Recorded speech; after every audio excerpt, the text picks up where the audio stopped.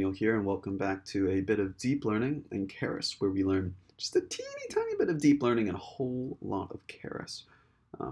Today we're going to be talking about, sorry, it's just, uh, today we're going to be talking about the nitty-gritty parts of models, including the optimizers, the losses, and the metrics. So if you guys remember the compilation of the models, this is all the goodies that are involved with that. This is pretty important, so I hope you guys stay tuned. So let's get into it. Okay, usage of optimizers. So we're just going to get in here. There's not too much to sort of display, but we make a model. We can make it with all sorts of crazy complex layers. Okay, we then want to compile our model, and we want to have it trained in a very specific way. And there's lots of ways to train a model. The important thing to note is that to figure out how to train these models, check out the optimizers. So keras.optimizers. So we can go ahead, we can go keras.optimizers. We find the optimizer that we want, the SGD, whatever this magic mumbo jumbo is, stochastic gradient descent. We specify lots of hyperparameters for it, and then we pass it in. So optimizer equals SGD. So you can always just go ahead and do the sort of normal thing. This is generally what I'll do unless I'm fine-tuning it. So you just pass in the optimizer by the name, so SGD. So this does the exact same thing. All optimizers have a couple of very common parameters. I'm not going to be going into all these optimizers, except for in deep learning, the history of deep learning. I'm probably going to be going over a couple of these. SGD, stochastic gradient descent, very much so. Atom, maybe. Momentum, very much so. RMS prop, maybe. We'll see. These are like incredibly important and like generally good to know stuff, regardless of what type of learning you're trying to do. Okay, so some things that a lot of optimizers have. A lot of optimizers have a learning rate. So the learning rate is it's basically like how fast it trains. It's important to sort of optimize this because going too fast can mean you can overshoot your destination. Going too slow means it's going to take forever to get there. Clip norm. So what this specifically means is that, let's say you've got a gradient.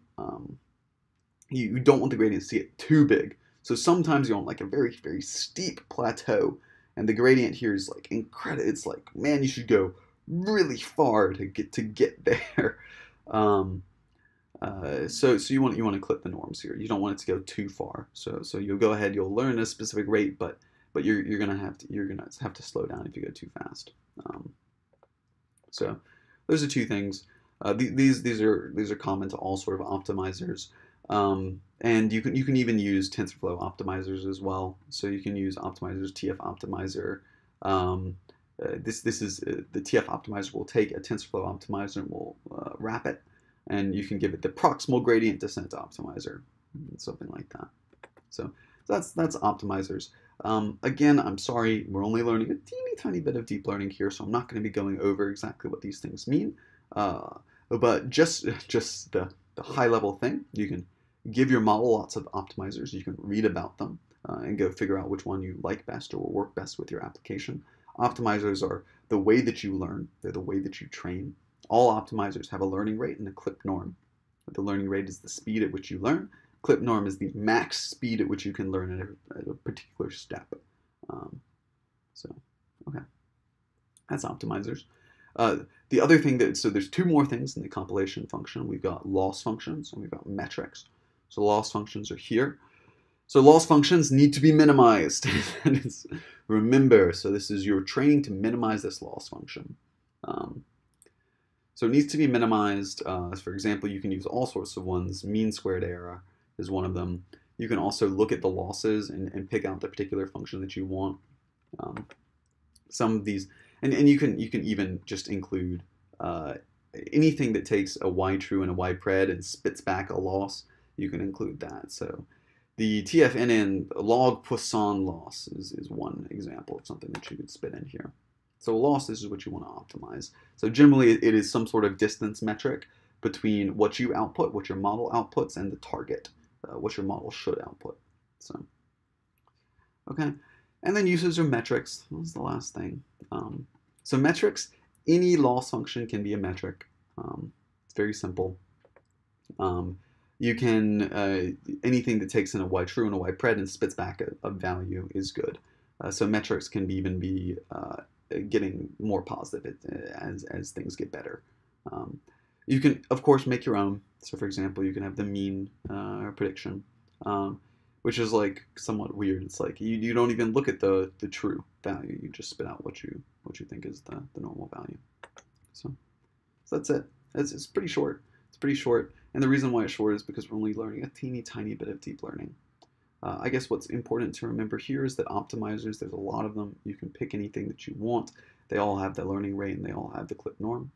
Loss functions, it's sort of a distance metric between the true value and the predicted value. And you're trying to minimize it. You're always trying to minimize it. And then metrics, it's just anything. You just spit it out. It's just, okay. I hope this was useful. You guys now know the nitty-gritty on both layers and models.